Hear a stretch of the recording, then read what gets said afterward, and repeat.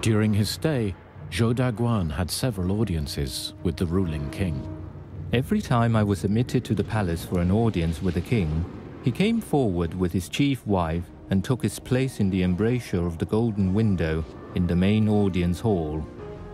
Zhou himself came from a culture with a ruler elevated to godhood. The Chinese approved of the Khmer's devotion. These people know what is due a king. The king topped a social pyramid that stretched down to the lowest peasant.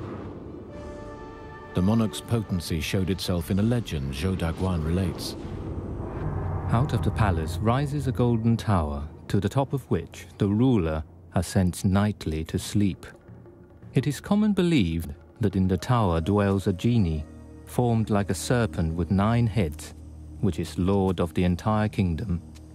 Every night, the genie appears in the shape of a woman with whom the sovereign couples. Should the genie fail to appear for a single night, it is a sign that the king's death is at hand. If the king should fail to keep his tryst, disaster is sure to follow.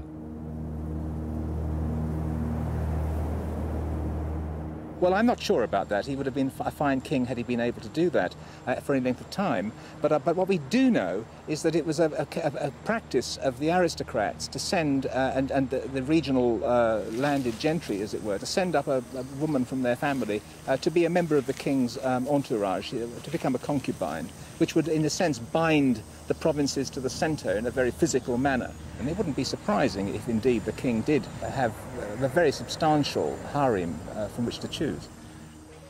Zhou Daguan notes that the king had 5 wives and a harem of 3,000 women.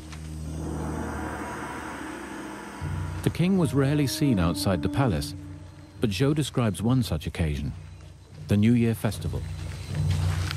As night comes on, the king is besought to take part in the spectacle. The rockets are fired and the crackers touched off. The rockets can be seen from 13 kilometers away. The firecrackers, large as swivel guns, shake the whole city.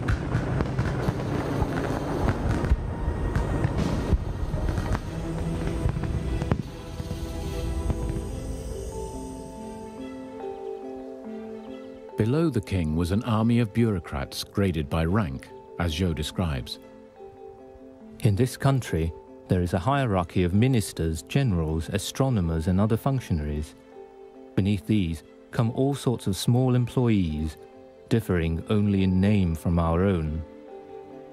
These would all have been descendants of families honored by the original Jayavarman, who had founded Angkor 500 years earlier. What is not clear from Zhou's writings is how many people lived in Angkor. Sanskrit inscriptions in temples such as Ta Prohm offer valuable clues. We know that the temple housed at least 12,000 people, including a number of great priests, I think over 650 dancers and various other officiants to maintain the temple and to do the necessary temple duties. If 12,000 people served a single temple, what was the overall population? Jacques Gaucher's new research is not yet complete, but it does support an educated guess. To give a number, this city could have been between 80,000, 90,000 and 150,000 people. In the same period, the population of London totaled no more than 30,000. So, discoveries are confirming that what Henri Muot suspected and Zhou Daguan alleges is correct. Angkor Thom was indeed a large, well-structured city with a huge population. Now suspicions are aroused that the jungle conceals an altogether bigger surprise. A metropolis so vast that its full extent can only be detected from space.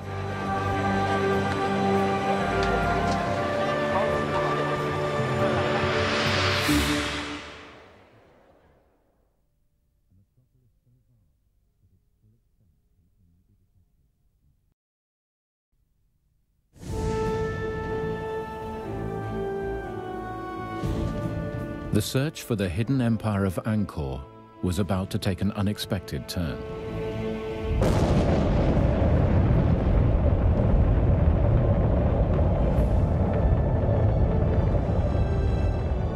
In 1994, archaeologists persuaded NASA to undertake a unique task. The space agency had developed specialist radar to penetrate vegetation.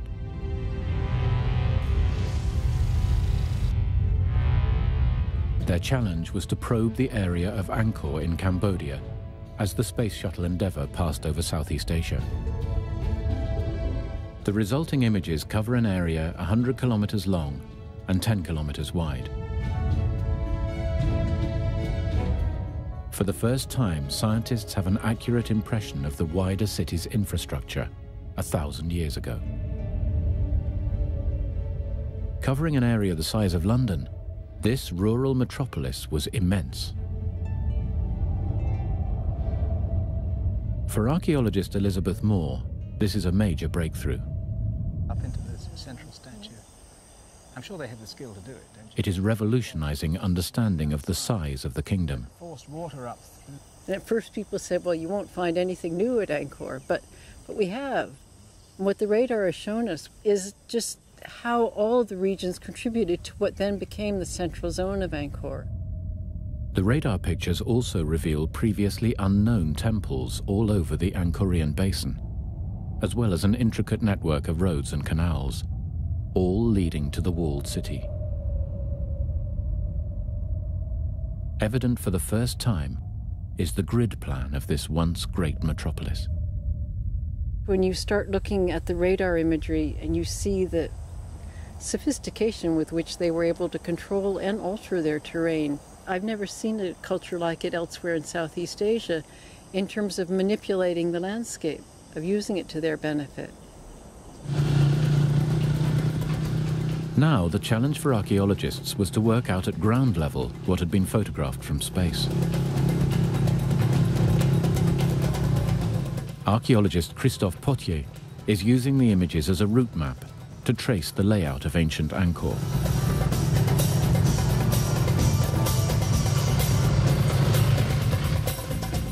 The newly discovered temples were at the center of their own communities. Just like village churches in Europe, they indicate the size of each settlement, showing the true extent of the metropolis.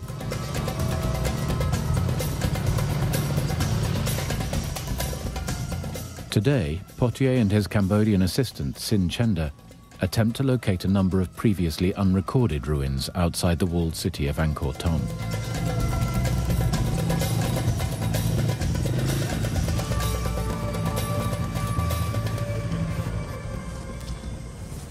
Wow, super.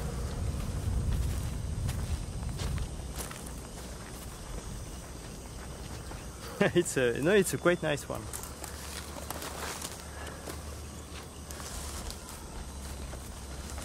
But it seems to be a Garuda, and you see very clearly the Garuda with his wings is like an eagle, and quite interesting. Unfortunately, it has been badly damaged, but it's nice. And compared to the style, it could be a late 9th century, maybe first part of the 10th. Temples like this would have been the centers of villages housing between 100 and 300 people. Potier and his colleagues have established that the number of temple sites like this in the region runs into thousands, suggesting a massive population. There was a direct relationship between these villages and the royal capital. An ancient inscription persuades archaeologists like Charles Hyam of the link. We know that at least 80,000 or so people from 3,000 villages were assigned to supply all the goods that we needed annually to maintain it in a good condition.